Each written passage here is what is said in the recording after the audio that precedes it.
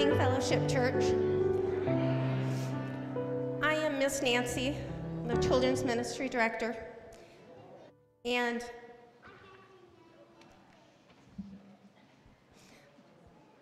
I have never been so proud in my life as I am of what happened this past week.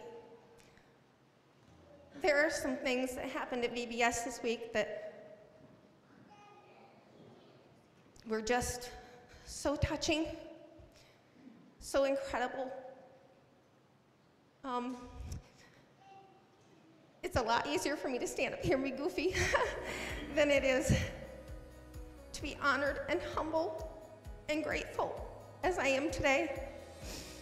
Last week, we averaged 80 kids per night.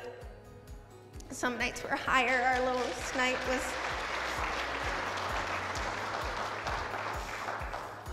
we gave 4 Bibles to children who asked for them. We did silly skits. We had wet kids. We had erupting volcano. Some of the highlights were George being called Jesus. Hi, Jesus. Like I said, passing out 4 Bibles to children who wanted them and didn't have them. The pride I have in this congregation, if you participated in any way, shape, or form by donating or leading, or telling stories, would you please stand? Because I want everyone to know what the body of Christ looks like when we join together. So please stand.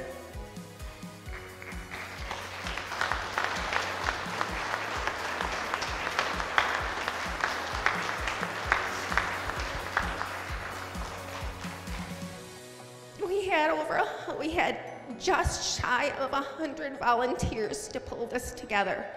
That is unbelievable. Something else that was unbelievable was we had a contest between the boys and the girls. We were raising money for Love Incorporated, one of our mission partners. Their need has become so much more profound this year. And the boys and girls raised a total of $748.84 for Love Incorporated this year.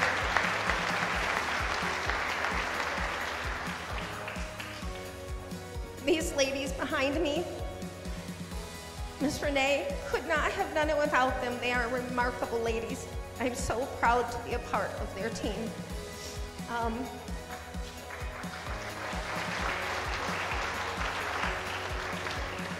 Dave Goldman for our erupting volcano. Way to go, Dave. We have a slideshow. Oh, there it is. It is up and running right now. It was an absolutely glorious week. And today, we would like to invite our kids who are here to come up and sing a couple of songs with us this morning. So if you were here, you got those great shirts on. Even if you don't have those great shirts on, come on up here, kids. This is all about you. You get to come on up. Come on, Aubrey. Oh, hi, Quinley.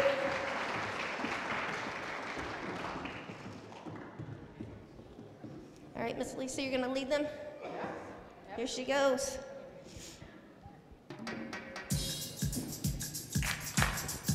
All right, church, you can also sing along and clap along with us, too. Love is patient, love is kind.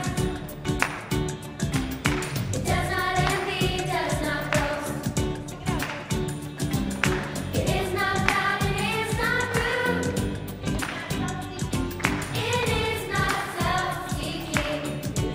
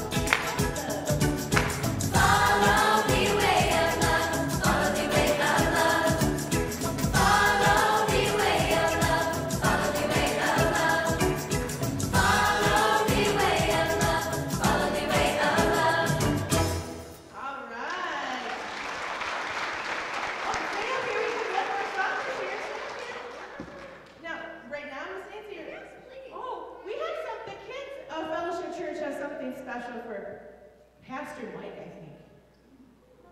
Where is that special delivery? Maybe it dropped out of his plane. I think we found it. It washed up on shore when Sky Liflander crashed his plane. Pastor Mike, this is from Fellowship Kids, EBS, and all of us. Enjoy your snack. Chocolate! Yes! All right, kids. Mine! On the count of 3, let's say we love you, Pastor Mike. 1, 2, 3. We love you, Pastor Mike. Thank you. So this week we did a song every day called Every Day. And I want you guys to repeat after me. Every day. Every day. It's you I live for. It's you I live for. All right, that's simply most of the song are those words right there. We're going to lead, the kids are going to lead you in worship, but I need you to stand up and sing along with us. The words will be on the screen. Here we go. Every day, It's it's you I live for. you I live for. Every day, it's you I live for. It's you I live for. What to say, but it's you who gave me a life that I can't explain just how much it means to me now. You have saved me, Lord. I give all that I am to you. That every day I can be a light that shines your name. We don't know the words, we can put your hands together.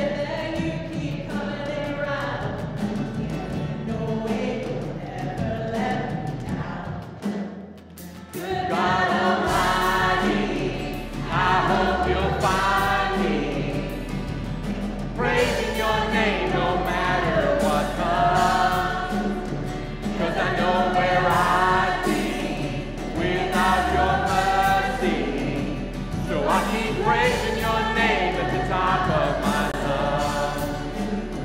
Tell me, is he good? He's good. He's God. He's kind. Yes, right. Good God Almighty. You say that your love goes out.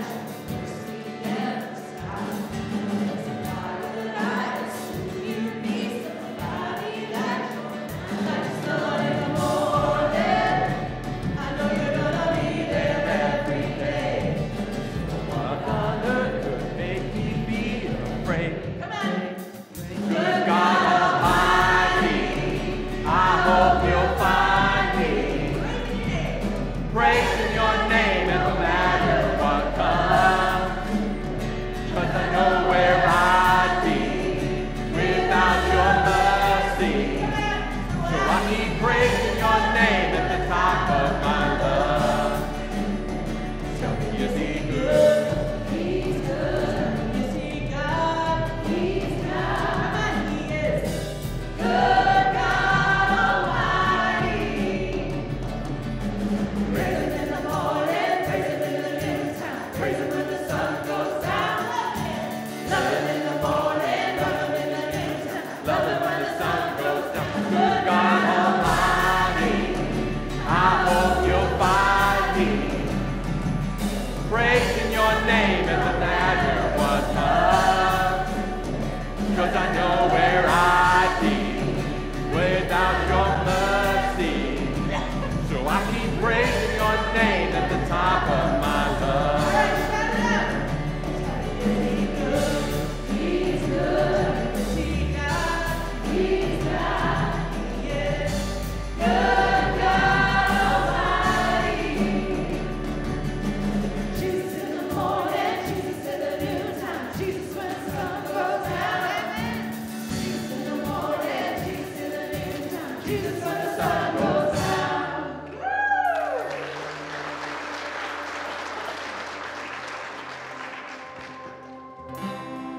All week long, we celebrate the love that God has for us. And it goes on and on and on. He loves us more than any other person could ever love us. And so this morning, we want to sing about his love. That is never ending. He is jealous for me. Love's like a hurricane. I am a tree bending beneath the weight of his wind and mercy. When all of a sudden I am unaware of these afflictions eclipsed by glory, and I realize just how beautiful you are and how great your affections are for me. Oh,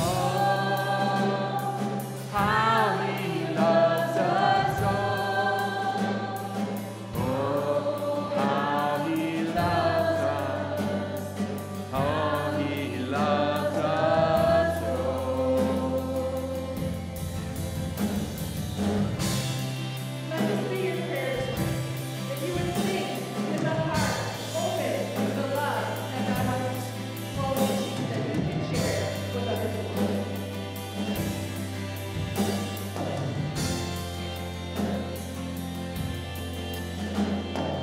He is jealous for me.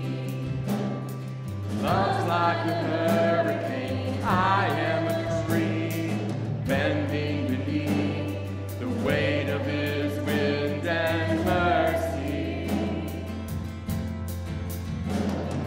All of a sudden, I am unaware of these afflictions eclipsed by glory, and I realize just how beautiful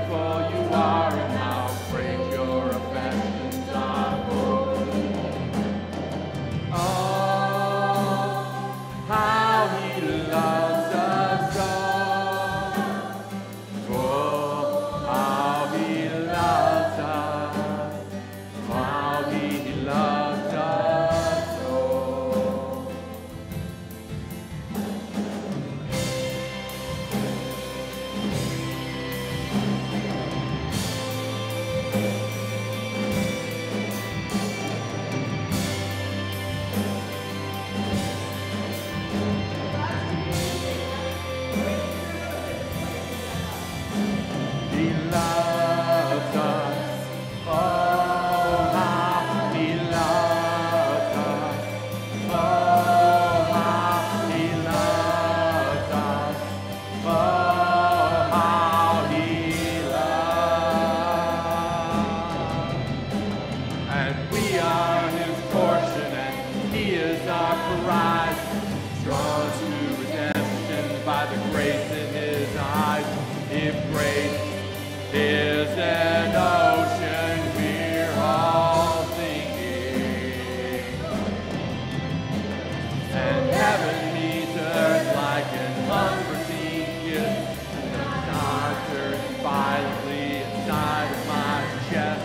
I don't have time to maintain these breaths when I think about the way He loves us.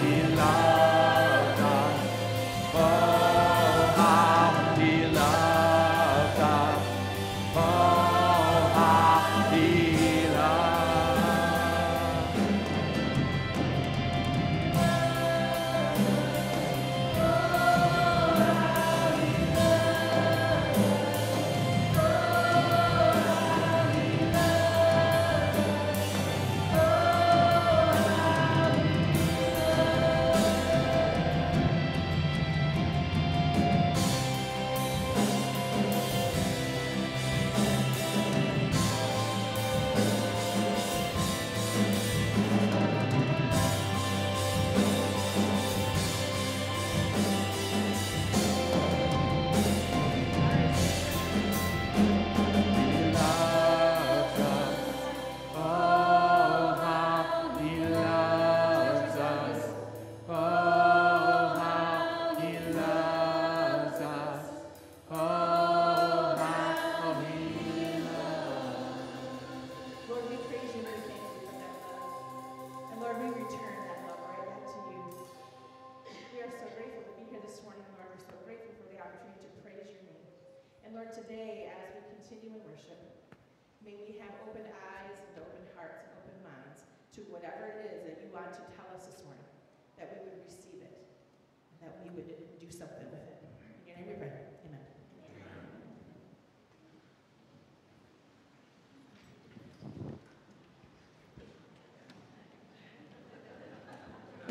There.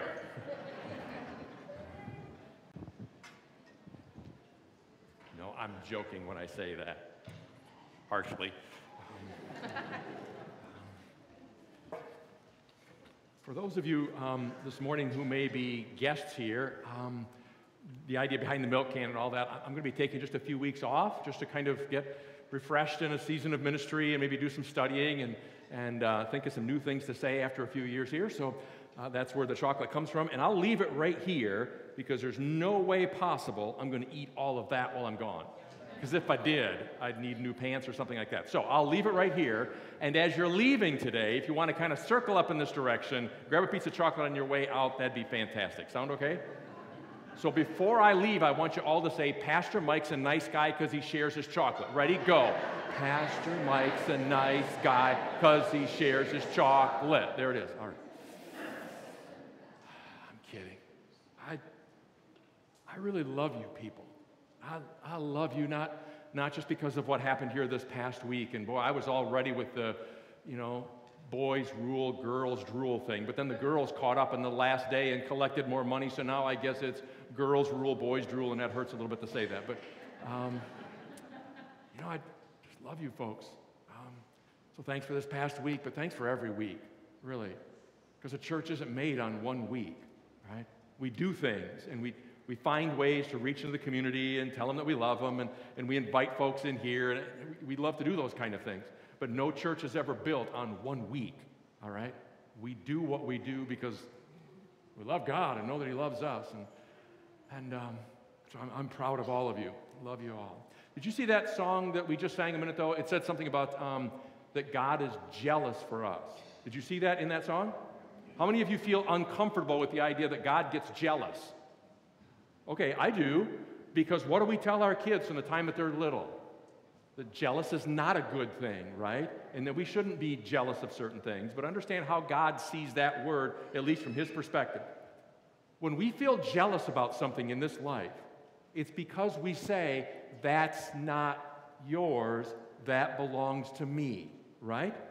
Or I deserve what you have or something, and therefore I'm going to be jealous of you because you have something and I feel like it belongs to me as well. Here's why it's okay for God to be jealous. Because in the Bible, God looks at you, people, and says, the world can't have you. I'm jealous for you. I'm jealous for you. Why? Because you're mine. Not in a childish, selfish, immature kind of way, but in a possessive way in which God says, I know who you are even when you forget who you are. So when you forget who you are, God says, I'm jealous for you. Why? Because you belong to me. There, now you're thinking Carly Simon song already, aren't you? Yep, got that thing stuck in your head, all right? We'll sing that next week. But there it is. It's God saying, you belong to me. You don't belong to some of the things of the world that you're in right now. You belong to me instead. And you are precious to me. So when God says, I'm jealous for you, that's not our way of saying, God, you shouldn't feel that way. That's naughty. We tell our kids not to do that. That's the, really, God, you'd be jealous of somebody like me? Like, you'd be that possessive of somebody like me? God, do you have any idea what I've done in my life? And God says, yes, I know everything you've done in your life, but I'm jealous for you anyway because you still belong to me. And I claim what's mine. Somebody say, way cool. Way cool. All right, will you pray with me, please? God, thanks for this day, and thanks for blessing us so. Thanks for a great week of Vacation Bible School. Thanks for Nancy, and for all the work that she put in behind the scenes, and for all the other volunteers, set design, laying out curriculum, the snacks, the games, everything else that we had this past week. Father, it was a great week. But Father, we don't want to get hung on weeks. We want to just continue to be the people you call us to be, and to recognize that we're loved every day, that we're loved. On our best days, and then on our not so best days, we're still loved. So thank you for that, and Father, may our lives reflect that this coming week, so that regardless of whether or not this past week was a good week or not, Monday morning we can look at ourselves in the mirror and say, I know I'm loved. By the God who created the heavens and the earth, I know I'm loved. And I know that he sent his son to die on a cross to save me from my sins. And therefore, God is fully accepting of me, all open arms, all grace. And God's desire is to draw me in closer day by day. Father, thank you for that realization. And it's always nice when we can talk about it on Sunday mornings here, but God, I pray that we'd know it when we're out there. And for somebody here this morning, that it just might change the way they think of themselves, and it just might change the way they live. God, we pray the exact same for all the kids that were here this past week. They certainly heard day by day that you love them and you have a plan for their life. Father, help them to hang on to that message, because they're going to need it. There are so many things in this world, oh God, that tell us that we're not sufficient, or that we don't measure up, or that we're not all that because we don't have these things.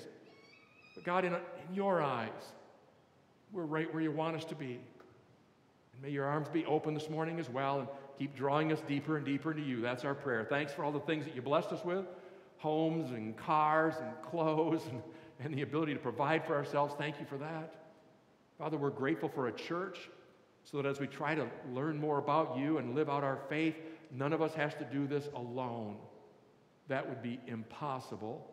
We need each other more than we know and more than we'll admit. Father, may you continue to bless this body of Christ, and we pray that every church in town would be having a great day together as well today. We pray for all of them. Father, we pray for anyone in our church family or people that we know and love who may have some illnesses or some difficulties going on in their life. Father, for people who have been hospitalized recently, for folks who are still going through treatments for one thing or another, for cancer and other illnesses. Father, for people who have had surgeries or are looking toward a surgery coming up, we pray for healing. We pray that your hand would be upon them. And God, we pray as well for people whose wounds and hurts don't always show on the outside. For anyone here with a broken relationship, or maybe someone here who's had a few turns in life that didn't turn out the way they thought it would, or Maybe there have just been some things happening and it's caused a lot of discouragement. Father, we pray for them as well. And Father, you're a healer in every sense of that word. Physically, emotionally, spiritually, relationally, we pray for all of that. And thanks for loving us. We pray for the world that we live in as well. And pray that you would lead and guide, be with our nation today, be with our community. We pray, oh God, that you would lead and guide even during the times in our life when we lose sight of you, because you sure never lose sight of us. So we pray that you would direct us. And for each one of us here this morning, oh God, show us one more thing this morning. Maybe something we knew in the past and lost track of, or maybe it's something that's brand spanking new. Show us at least one thing about this faith you've given to us, so that as we live it this week, we can say, hey, I've got something I'm working on. This is that new thing. Or here's a new way of dealing with people. Or here's a new way of thinking of myself. Whatever it may be, oh God. Just continue to grow us and bless us. And we are so grateful to be called your children. And we love you more than we can say. And we pray all these things in Jesus' name. Amen. Friends, I'm going to invite you to turn with me in your Bibles, if you have them, to a book in the Old Testament. It's a book called Deuteronomy. If you don't have a Bible in front of you, that is completely okay. You can just listen as I read these words. And we're going to come back to several of these verses, so it'll be freshened up in a few minutes. It's in the Old Testament. It's the book of Deuteronomy. It's the 5th book from the beginning. So if you're not sure where to find it, you can just start at the first book and work your way through. It's 5 books in. And I'll explain this in just a minute, because we're jumping in mid-story. And here's what it says. God speaking. For you are a people holy to the Lord your God. The Lord your God has chosen you out of all the peoples on the face of the earth to be his people, his treasured possession. Wow. The Lord did not set his affection on you and choose you because you were more numerous than other peoples, for you were the fewest of all peoples. But it was because the Lord loved you and kept the oath he swore to your forefathers that he brought you out with a mighty hand and redeemed you from the land of slavery, from the power of Pharaoh, king of Egypt. Know, therefore, that the Lord your God is God. He is the faithful God, keeping his covenant of love to 1,000 generations of those who love him and keep his commandments.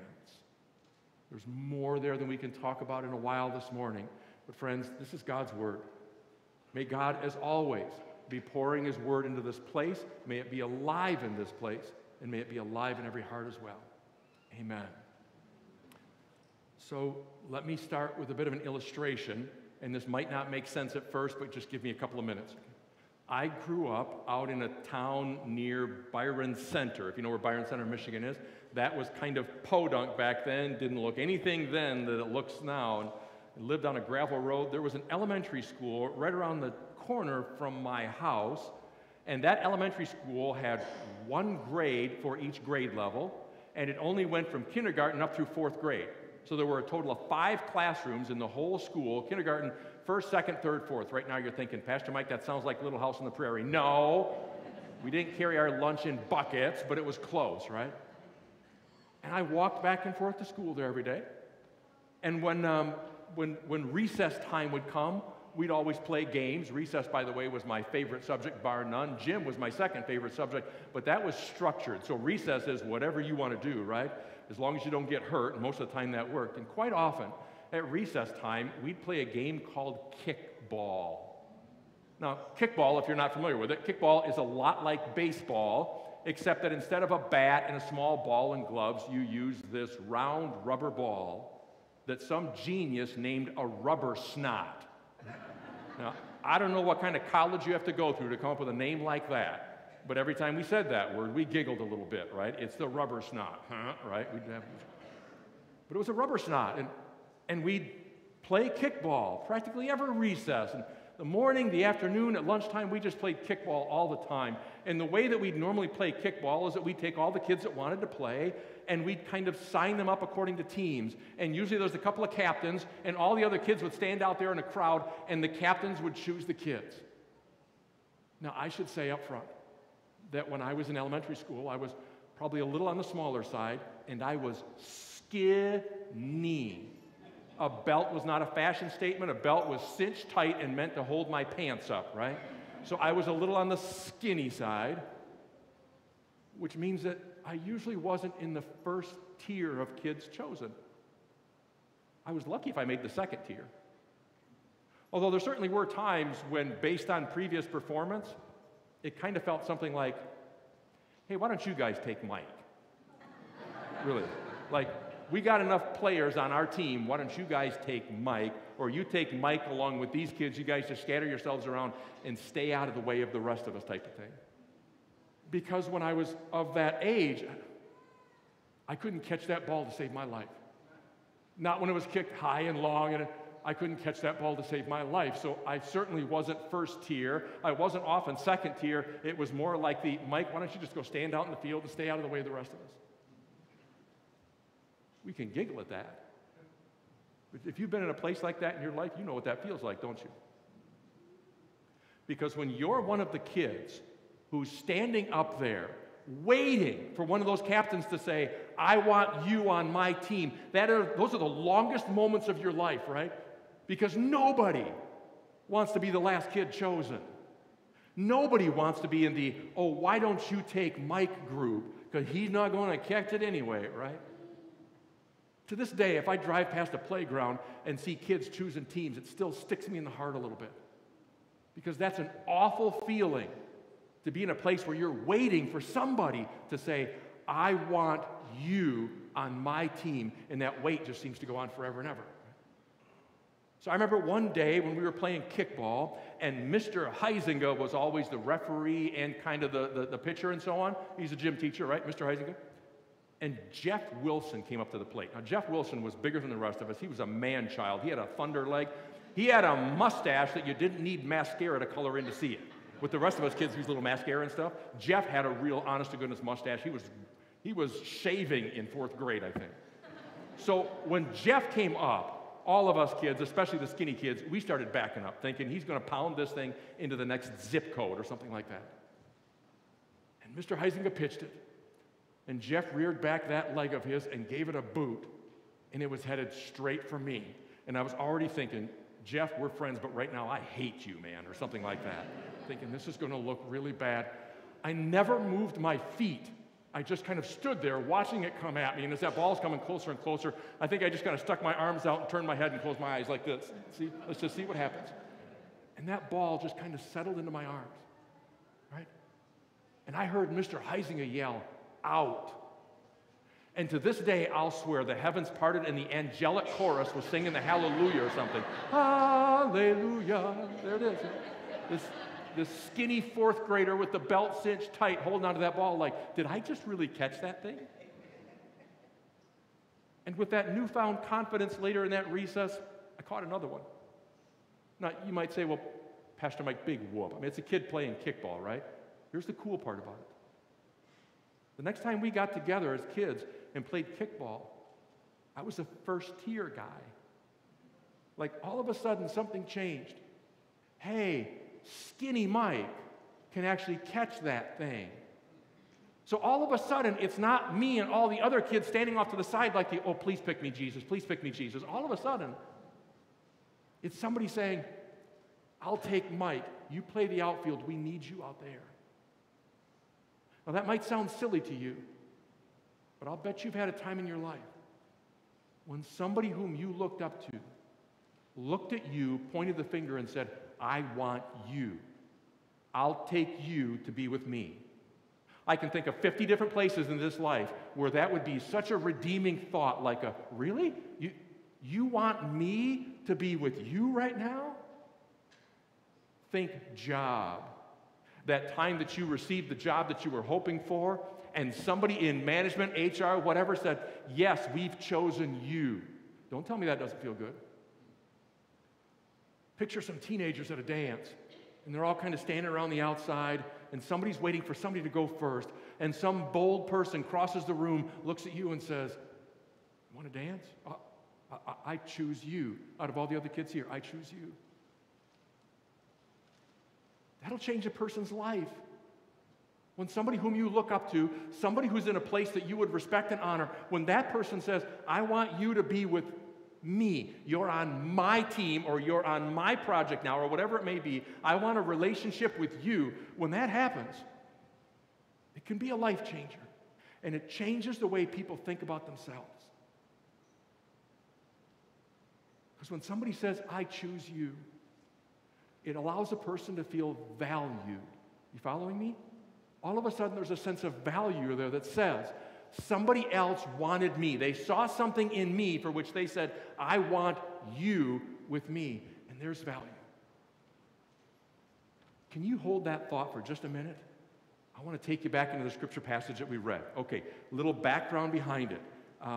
If you know anything about the first few books of the Bible, there's the people of God, and there's Genesis, there's Exodus. They're off in slavery. They've brought out of slavery. They make it to the promised land. And just about the time they're at the brink of the promised land, ready to run in and grab that land like a bunch of black shoppers outside of Best Buy, Moses says, hang on a minute. God wants to say something to us before we go in there. This is not the Black Friday time. This is God wanting to speak something to you. And so God gives them the entire book of Deuteronomy. It's a 33-chapter long sermon. If you ever think we're long here, go read Deuteronomy in one sitting, all right? Because it's 33 chapters long and it goes on forever and ever. But here's something I want you to see again this morning. This is what God said to them. The Lord your God has chosen you to be his people, his treasured possession. All right, we're going to break down just a couple of phrases this morning. I want you to think about what it might mean for you to be a treasured possession. Now, when we had VBS, Vacation Bible School, this past week, part of it on the last night was finding this treasure chest, right? And inside the treasure chest is something that's obviously very valuable because that's what you put inside of a treasure chest. If there's a treasure chest there, you assume that what's inside of it has value and meaning to somebody. And maybe you have a place in your home or a place in your life where you take the things that matter the most to you and you put them there, right? Like my wife and I have this little safe downstairs that's supposed to be protected from fire or something, and that's where we keep things like birth certificates and passports and all that kind of stuff. It's the stuff we can't easily replace, so it goes in the box. Did you ever stop to think that maybe God has a place like that? Yeah, apparently. I mean, with everything that heaven is, and heaven's a pretty cool place. I mean, everything I read in the Bible tells me that, wow, it's way beyond description. It's beyond what Mike's meager little mind can comprehend. God says, I also have a special place where I keep things that look like treasure to me, special value, and oh, by the way, you're in the box. I don't know how you think of yourself every day. I don't know what you thought of yourself this past week. I don't know what you're thinking when you roll out of bed, matted hair and all that, look at yourself in the mirror and say, it's another day, I got to get ready. But here's what God says. Of all the things on this planet, of all the things that I created, of all the things that you look at and say, wow, that's beautiful, God says to me, you go in my treasure box. Of all the things that God could put in the treasure box, God says, I'd rather put you in that treasure box than anybody or anything else, because you are the most valuable thing in the world to me. Now, this might sound kind of silly to you, but I'm going to guess it's probably be meaningful to somebody. I want you to say, I am God's treasured possession. We're going to say it 3 times, because the first time I know you're going to mumble it, okay? So we're going to get past the mumble, then we're going to say it clearly, then we're going to say it loudly. Fair enough? Fair enough? Okay. Now, this is going to sound weird because it's always easy to look at somebody else and say, that person, because of everything they have going for them, that person is God's treasured possession. But that's not what that passage says. It says you're his treasured possession. Ready? 1, 2, 3, go. I am God's treasured possession. Again, I am God's treasured possession. Now say it like you mean it. I am God's treasured possession. Now, to say that on a Sunday morning in a gathering that's a big brick building, it's not too difficult. But this coming week, when you're having that bad moment, perhaps because of something that you didn't live up to, I wonder what it would feel like in that moment for you to say, I'm God's treasured possession. Because that's a pretty cool phrase. For God to say, of all the things in this planet, you go in my treasure chest. That ought to change the way that you value yourself. It ought to change the way you think about yourself, and it ought to change the way that you think about other people. Now, notice how we get to be a treasured possession. Look at that verse again. That's God saying, I chose you. It's not as if you said, I really, really, really want to be special to God, and because of all the things that I've done in my life, I'm going to choose God. I'm going to choose to be on God's side, God's team, whatever metaphor you want to use. That's not what it says. Instead, this is God saying, you didn't choose me. You wouldn't know enough to choose me. I chose you. And here's the kicker. God didn't say, I waited for you to clean up your act and then I chose you. I waited for you to have a really good day and I chose you on the good day. I waited for you to get everything just right in your life and then I chose you. That is not the way the story reads. Go back and read it. That's God saying, even when you weren't right where I wanted you to be, and even when you weren't completely who I wanted you to be, I chose you. And that'll change the way you think about on your less than perfect days. Let's go farther. You read this too. The Lord did not set his affection on you, oh, we got to come back to that in a second, and choose you because you were more numerous than other peoples, for you were the fewest of all peoples. Here's what I gained from that verse. It tells me that God doesn't think like I do.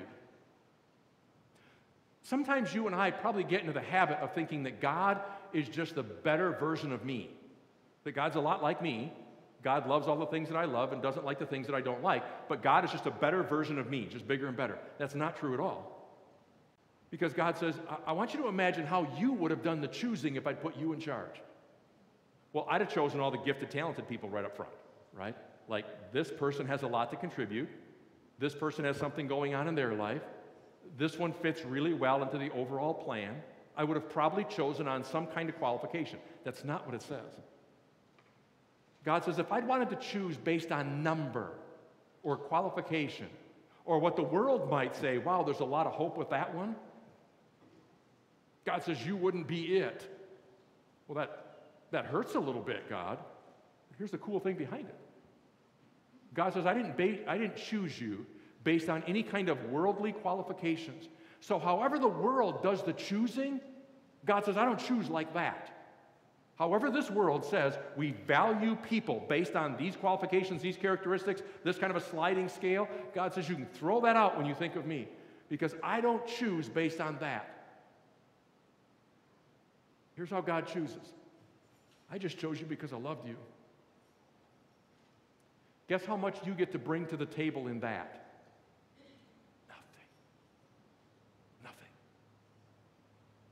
God doesn't say, I chose you because I know that you loved me. If it said that, I'd go to bed every night thinking, wow, I messed that one up. Because every day I'd be thinking it was based upon me once again, and I failed. That's not what it says. It says it's not based on me. It's based on God looking at me and saying, I chose you. And I didn't wait for you to get everything perfect in your life first. I just chose you. So you had nothing to do with it. And about the time I want to say, well, God, look what I'm bringing to the table. I brought this stuff to the table so that you would like me more and choose me. God says, that means nothing to me. I chose you because I loved you. And I didn't wait for you to choose me back. I didn't wait for you to love me back. I didn't wait for any kind of a really cool response. I didn't wait for one of those on-your-knees moments before me. I chose you, and here's the people of Israel. I chose you when you had no desire to choose me back. I chose you anyway. You know what that tells me? It tells me that, first of all, God values things very differently than we do. Because when we love, we're always looking for some kind of a response of love. And we'll love more when the response of love is there, right? It's easier to love when the love is returned. That's how we love. God says, I didn't wait for your response. I just loved you unconditionally right now. And there it is. Now, you see that place where it says, set his affection? In the original language of the Bible, it literally means that God set his heart upon you. Creator of the universe, who can create anything he wants with a spoken word. all-powerful, everywhere present, all-knowing, not lacking anything. That God set his heart on you. It literally means he put his heart upon you so that God's heart would be on you. I wonder if you would think of yourself any differently knowing that God set his heart upon you. And guess what? God did the exact same thing with other people as well. I wonder if you treat anybody different this coming week. Yeah, that's right, that person. I wonder if you'd treat that person differently this week. If you could look at him and say, you know what? I think God set his heart on that one too. Thank you for cutting me off in traffic, but I know that God set his heart on you too, right? Or something like that. Left lever, blinker, try it next time. God still set his heart on you. Right? Because that's how God works. So God already set his affection upon you. Now let me share with you my favorite verse in the whole Bible. I know I say that every week, but here's this one. It comes out of 1 John 3. It says, how great is the love the Father has lavished on us, that we should be called children of God, and that is what? That is what we are. That is not what you'll be someday when you finally get this faith thing all figured out. That is not what it says. God says, I'm in the loving business, and I choose because I love. I don't choose because I put you through some kind of a process and decided that you measured up decent. You checked enough boxes, and therefore I chose you. No, God said instead, I chose you just because you're you. And I chose you because I loved you.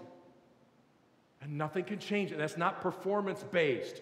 It's not God's going to love me if I just lose a few pounds, color my hair, and update my wardrobe. All right? That's how the world thinks of love, right? We love based on certain characteristics. God says, I love free from any of those worldly characteristics. I just love. And when I love, I choose. And when I choose, nothing can change the choosing. On your best day, you're still chosen. On your worst day, you're still chosen. And since the love isn't earned, the love is always there. So here's what that means for you. It means that every day this coming week, regardless of what the previous day looked like, regardless of what last week looked like, last month, last year, regardless of the things that go well in your life and the things that don't go well in your life, the God of the heavens looks upon you and says, I love you and I choose you. That lends incredible value to people like us. And maybe for anybody who's here this morning or somebody who's going to watch it later, if somebody's watching this thing and they're thinking, I don't matter. My life isn't as important as so-and-so. I've been treated in a certain way by people so that I don't feel so valued, and I don't feel like I matter, and I don't feel like I'm worth much. Because this world can do that to people. And people can do that to people. The God of the heavens, the God who created you, the God who formed you, the God who loves you more than anything, still looks at you and says, yeah, but I chose you. And if the world doesn't know enough to choose you, that's because the world chooses wrong. I choose you. And I want you all to myself. And when the world gets in the way, I get jealous. So I come looking back for you again. And just to make sure you get it, God says, I sent my son Jesus for you. So if you get nothing else this morning from our time together, may you know that you're loved. May you know that you're chosen. And I'm just wondering how you'd live tomorrow if you really believed all of that to be true. Will you pray with me, please?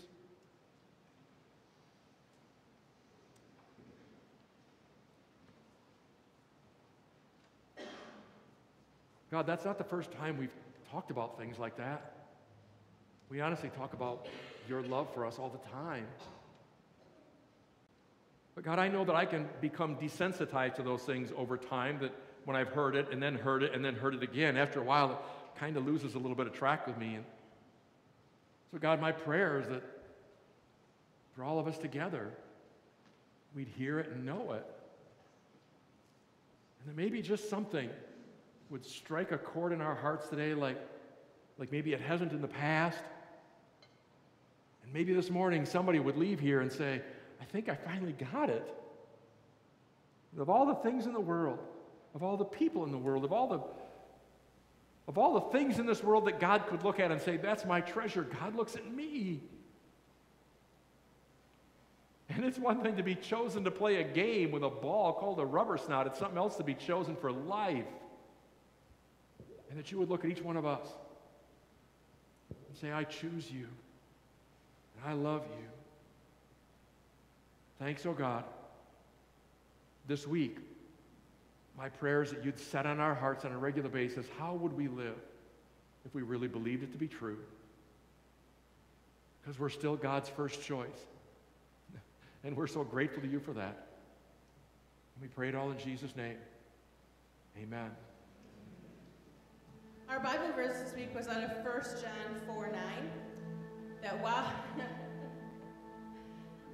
kids, if you know it, will you stand up for me real quick? All the kids are in here.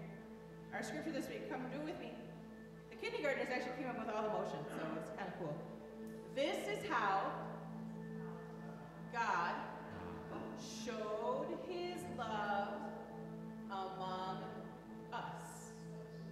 He sent his one and only Son into the world that we might live through him. So everybody, would you stand on your feet and let's sing about how God so loved us.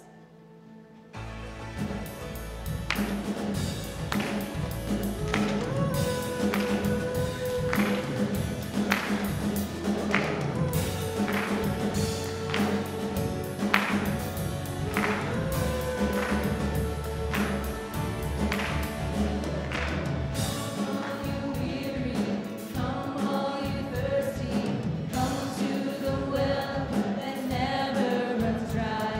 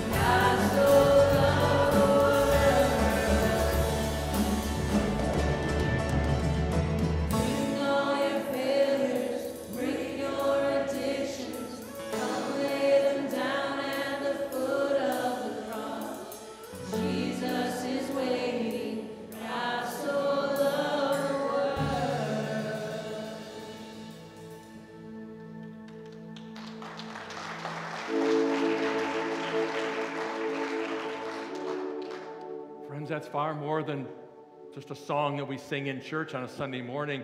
That is a reality of the world that you live in. That the God of the heavens, the God of all power, the God of all creation, He loves you more than you'll ever know, and that God chooses you. We don't know enough to choose until God reaches out and says, I want you. And that lends incredible value to our life when we recognize that God says, you're mine. May you know that before you leave here today. Friends, if you're one of our guests this morning, there are some gift bags in the coffee area in the back. Please take one with you. We're really glad to have you with us this morning. Please come back again soon. If you'd like somebody to pray over you before you leave, you can come down to the front. We'd love to pray over you. It's also after we're finished here this morning, it's our baptism service this morning. We do that once a year down at Wolf Lake, down at Beals Park. And last night I was praying, God, it'd be really nice if we could do that without a thunderstorm taking place at the same time. And guess what? The rain stopped. How cool is that? So we'll be down at Beals Park in another half hour, 45 minutes, and we'll celebrate baptism there. Love to have you down there with us as well. Friends, as you leave this place today, may you take with you God's grace and His mercy and His peace. He pours it out upon all of us through Jesus Christ, His Son, our Savior and Lord. Amen.